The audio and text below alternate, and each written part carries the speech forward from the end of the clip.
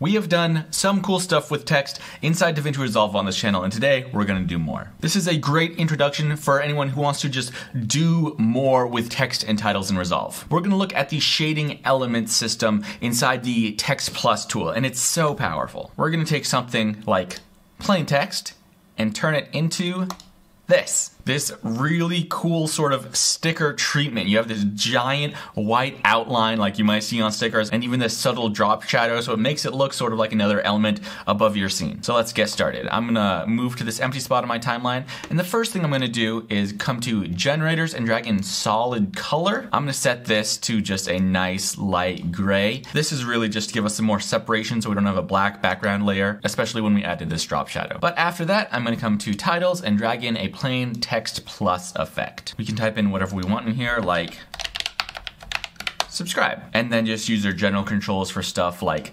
size or changing up the font to anything else you might like.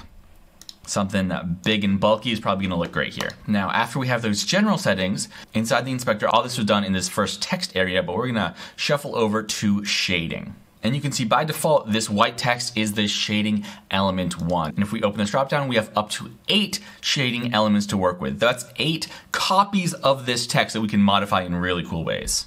So the first thing I'm gonna do is come to shading element 2, toggle that on. By default, it is this red outline. I'm gonna pull up the thickness just a little bit and actually pull down this red, so now it's this black background. Then I'm gonna go back to shading element 1 now that we have some separation, and I'm gonna come down to where it says type solid. I'm gonna change that to gradient.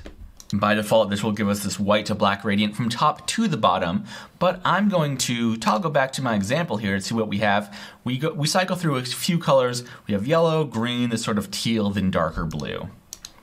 I'm gonna select this first arrow, so we know that's what we're working with. Create this nice punchy yellow. Then this sort of neon green, this teal blue, and then I'm gonna click on this white and make this a darker blue. Maybe not too dark.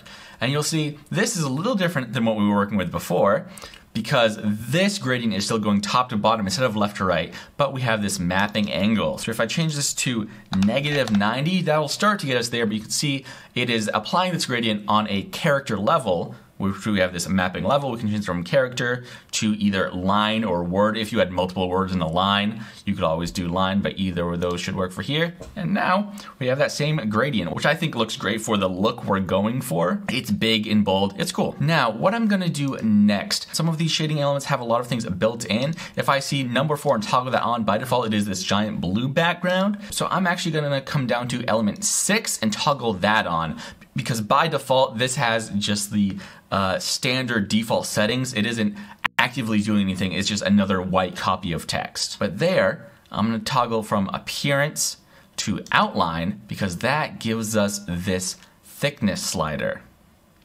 And I can crank this up, and now you start to see that white background. And by default, this slider only goes up to 0.1, but here's something really important you need to know if you're doing anything in Fusion, or I guess Resolve as well, is that while this slider only goes up to 0.1, you can click in this box and type in any number you want. I'm gonna go up to 0.3. That looks pretty good. I might go up to like 0.35. Maybe a little more, 0.4.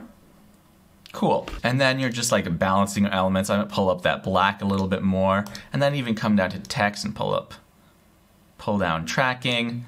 And of course, this is all dynamic. You can change this font at any time, and all of these settings will carry over. You do see, as this is, that white on the background does look pretty flat, so we can come back over to shading element. I'm gonna come all the way down to 7 now, toggle that on. And to get this sort of drop shadow, the first thing I'm gonna do, I'm gonna come to outline as well. I'm going to pull the outline amount, this thickness, from the element before it, so we have the same thickness as before, and I'm gonna pull down all these color sliders so that's black. So if I were to come over to 6 and toggle that off, now we would have this black background behind it, but that is hidden by this sort of main sticker layer. I might bring that down a little bit and then paste that over. But one of the other many tools, we're only touching a few here. If we come down to softness, then we can pull up the softness on this X and Y a little bit. You start to see some stuff around the edges, but you also have position, and you can offset any of these layers. So I'm just gonna bring this down a little hair, and off to the right a hair, and then probably pull up that softness even more. So we have some different stuff to play with. This is a little harsher than my first example, maybe not. And with just adding a few layers of these shading elements, we have this really cool design that I like a lot. And like I said, it is fully dynamic. You can come back, change any of these main settings, or change the text. Thanks. Howdy. And it all just works.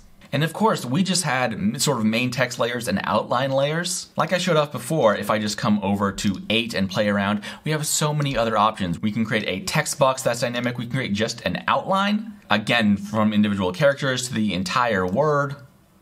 That one's real big. There are so many different things you can add, and all of them just exist inside this one effect. So that's all, just a real quick video specifically covering the shading elements inside the Text Plus effect. There is so much potential here for just good looking text. And especially if you are choosing to use the Text Plus effect over the standard text effect, they have sort of pros and cons. But if you're using the Text Plus effect, use the full power available to you. I'm gonna keep talking about text. It's super cool. I would love to do more of these like short and sweet videos, so stick around for some of those. Thanks, I'll see you next time.